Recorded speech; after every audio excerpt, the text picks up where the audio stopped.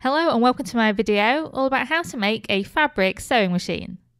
You can use this sewing machine as a decoration or as a toy or even as a cushion. I got the idea for this from an art gallery display that I saw years and years ago. In that display were a series of household items that were made from fabric, including a sewing machine, and I just thought that would be a really cool project to do. In order to follow along, you will need the following. In terms of the fabrics, I personally used some white cotton calico, although I would recommend that you use something a bit heavier, perhaps like a canvas. I also used a pink woven cotton and a floral polycotton. For the thread, I used white polyester thread. For the embroidery floss, I used pink and black, and for the yarn, I used super chunky chenille yarn in red. Make sure that any glue that you use is fast and clear drying, and is suitable to use with fabrics. I personally used UHU all-purpose adhesive. Okay, so the first thing you need to do is design your project. You can use any paper for this, but something with a printed grid on it does make it a little bit easier. You just need to draw the basic outline of the sewing machine, plus any details that you want to replicate. This was the sewing machine that I wanted to replicate, and I drew it out actual size or thereabouts on an A3 piece of paper. You don't have to go into as much detail as I have, and as you'll notice, I did leave most of these details off the finished sewing machine. Once you've finished your drawing, you'll likely want to make a list of the parts that you want to make. Here you can see my list as an example, which includes the presser foot, the strap, the spool of thread and the screen. Then cut along the outline that you've drawn out to give you the basic template for the body.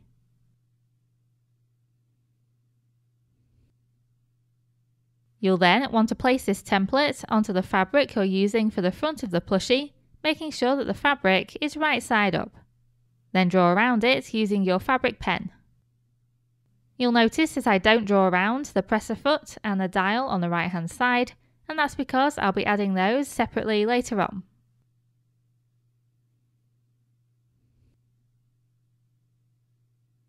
Then use a ruler to add a seam allowance of 1/2 inch all the way around.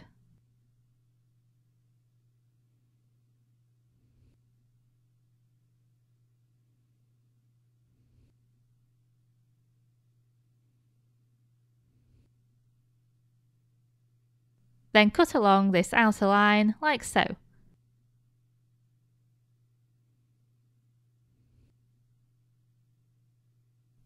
To add a differently coloured section, place the fabric over your paper template and trace the shape you would like. In this case, I'm using some lightweight pink cotton to make a pink panel on the right hand side of the machine. Add 1/2 inch around the outside, as we did before.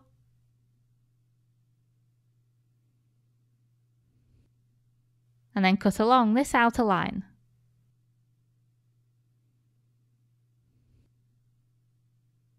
Cut notches in the corners to reduce bulk, and then iron all 4 sides to the back, making sure to fold along the lines that you've drawn. And here you can see the result.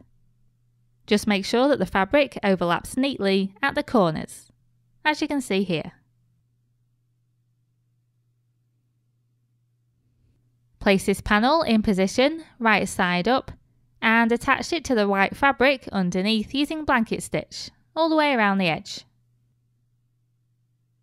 I used a regular hand sewing needle to do this, plus 3 strands of some pink embroidery floss. I'm just showing you the basic method of the blanket stitch here, but if you want a proper lesson or a slower demo, I have a separate video all about it. And once you've stitched all the way around, it should look like this.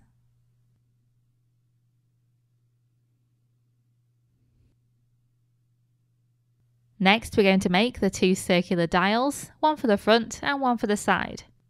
For each dial, you'll need 2 circles of the white fabric, 2.5 inches in diameter, plus a strip of the same fabric measuring 8.5 inches by 1 inch.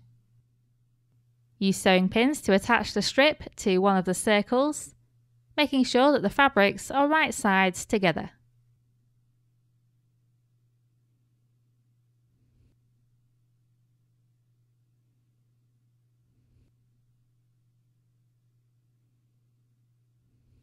Here you can see how that looks, from the front and from the back. Then, using a 1/4 inch seam allowance, backstitch around the edge of the circle, as well as along the seam where the ends of the strip meet. Again, I'm showing the process of the backstitch, but if you want a lesson or a slower demo, I have a separate video all about it. The basic concept is that you move 2 stitches forward and come up through the fabric, and then move 1 stitch back and go down through the fabric again, and just repeat that over and over.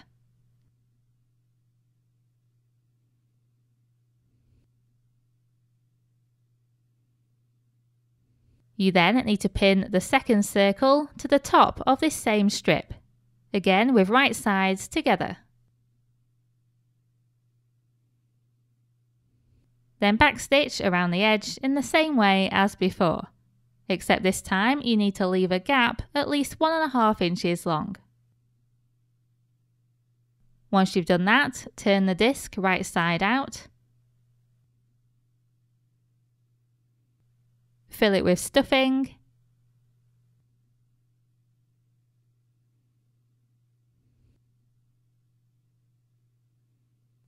and then close up the gap using the invisible stitch. Again, I have a separate video all about the invisible stitch if you'd like to learn more. Repeat the same again, so you'll end up with 2 of these dials.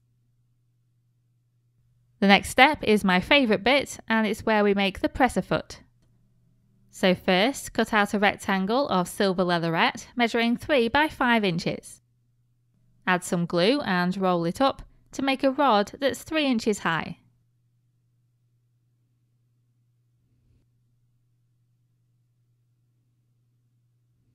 Then cut out 2 rectangles for the foot, each measuring 1.5 inches by 1 inch. Then place them together back to back and cut out a notch. On one of these pieces, trace around the rolled up leatherette and then cut this section out.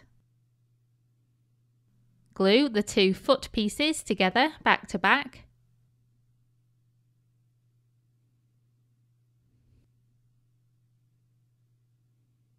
And then glue the end of the rolled up section into place.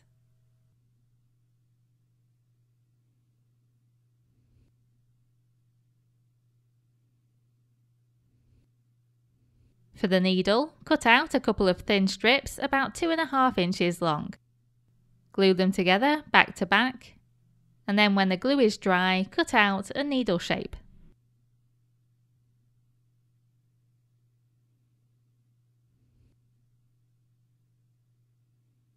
You'll also need to cut out a rectangle measuring 1.5 by 2.25 inches. Then add some glue and roll it up.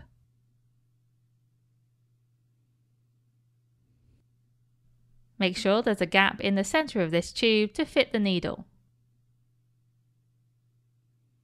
Then glue the needle inside.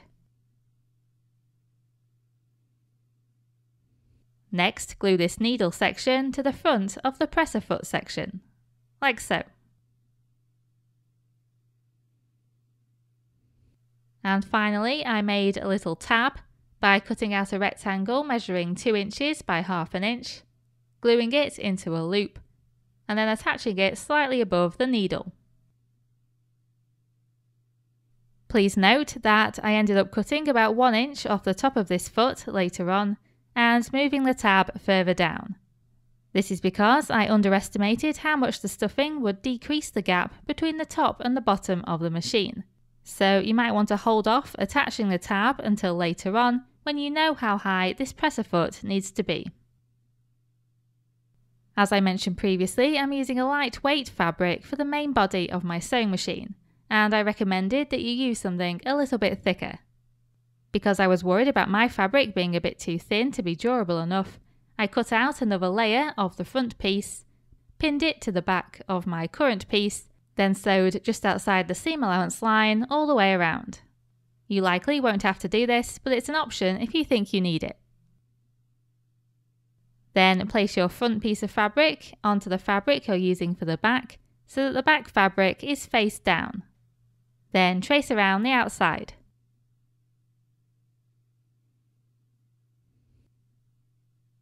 Cut along this line, and that will give you a back piece the same size as the front piece, but there'll be a mirror image of each other. For the screen, cut out a piece of pink felt measuring 1 1/4 by 2.5 inches, plus a piece of the silver leatherette measuring 3/4 inch by 2 inches. You can sew these on, but I just glued them.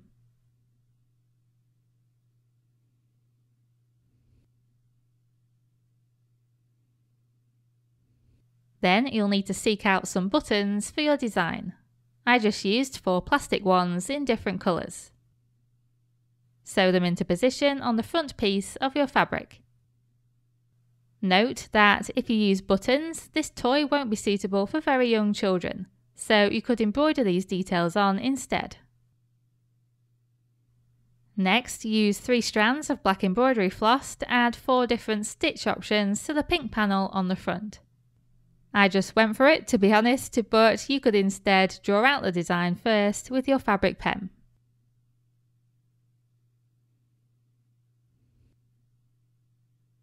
The next step is to make the spool. To do this, first cut out 2 circles from white felt, each measuring 2 inches in diameter. Then cut out a rectangle measuring 2.5 by 3 inches. Add some glue and roll it up to give you a rod that's 3 inches tall. Cut out another rectangle, this time measuring 2 by 2.5 inches.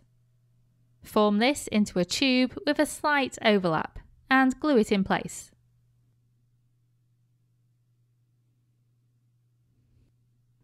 This tube should fit loosely over the felt rod that you've just made.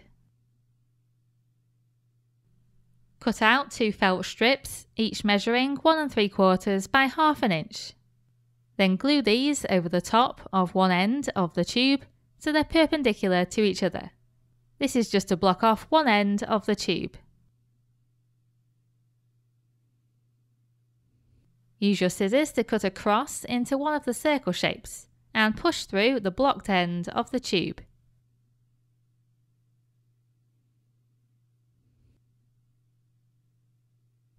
Glue this circle in place. Then glue the other circle to the other end of the tube, and this completes your spool. Lastly, glue the end of your yarn to the top of the spool, like so. Then wrap it around the centre and glue it again at the bottom. Once the glue dries, you can then continue wrapping the yarn around the spool as much as you like. Measure the circumference of your front piece of fabric, then make a strip of fabric this long, plus a few inches extra for the seam allowance and to make absolutely sure you have enough fabric. My strip ended up being about 74 inches long. As you can see, I had to sew together 2 strips to get a strip that was long enough. The width that I chose for this strip was 5.5 inches. Because I'm using 1/2 inch seam allowance, the plushie ended up being 4.5 inches wide. If you want a sturdier shape, feel free to make it wider. Take this opportunity to iron the front and back pieces and the side strip. Also press open any seams you've created on that side strip. You then need to pin this side strip all around the circumference of the front piece, making sure the right sides are together. You'll likely want to use more sewing pins on the sharper curves.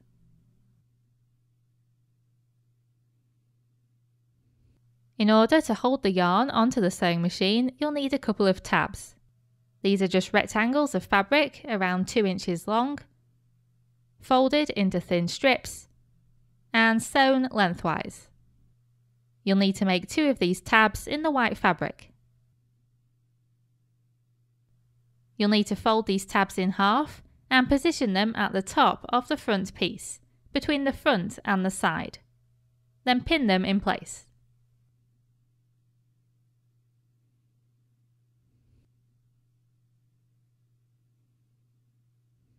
Then you need to sew along this pinned edge using a 1/2 inch seam allowance. I just used the default straight stitch on my sewing machine. Take it slow around the curves, removing the pins as you go. Also keep checking that your fabric is out of the way so that you don't sew over anything you shouldn't by accident. At this point you want to add the 2 dials to the machine and the leather strap. In order to attach a dial, just make a few stitches in the centre.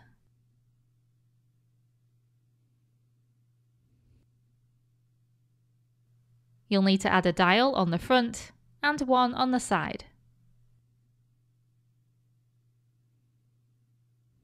To make the strap, cut out a rounded strip of leather about 5 inches by 1 inch. Then use an awl to make 2 holes at each end. This isn't vital, but it just makes it easier for your needle to go through the leather. Then sew this strap onto the side strip at the top. I used pink embroidery floss to do this. And then it's time to complete the main body of the machine. So pin the back piece of fabric to the side piece all the way around, making sure that the right sides of the fabrics are all still facing each other. Leave a good sized gap along the bottom edge, as we'll need this gap for adding stuffing later on. Then sew along this pinned edge as you did before, remembering to leave that gap.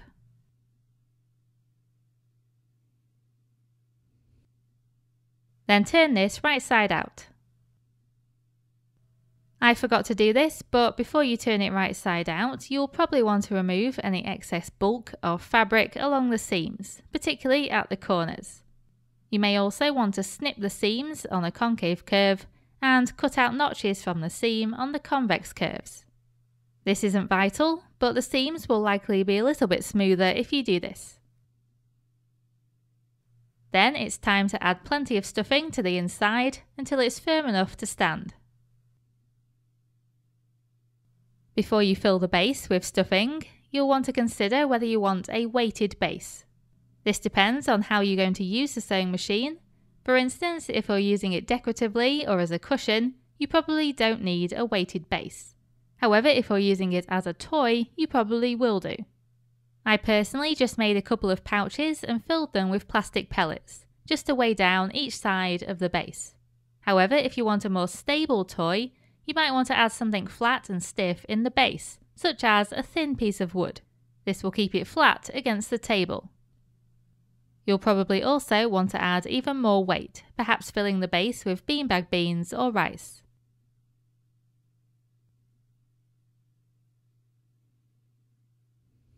Once you've added the weight of your choice, pin the gap that you've left, and then sew it up using the invisible stitch.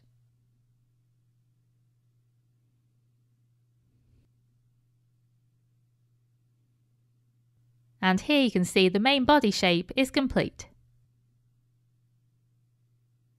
Now we need to attach the spool. So clip a small hole where you want to attach it, then push the felt rod that you made earlier into this hole. You want to push it in about 1/2 inch, and then sew this in place around the outside using the invisible stitch.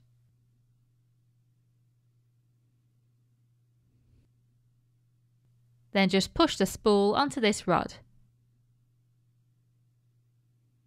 And feed the yarn through the tabs.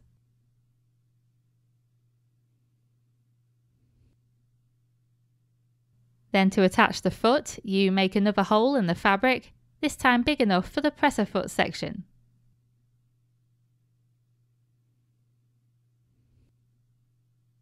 Then push the rolled up sections into the hole and secure it with the invisible stitch.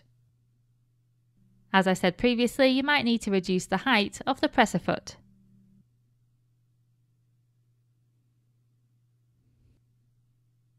And then that's it, you've now completed your squishy sewing machine. I really hope you enjoyed this project and thank you very much for watching.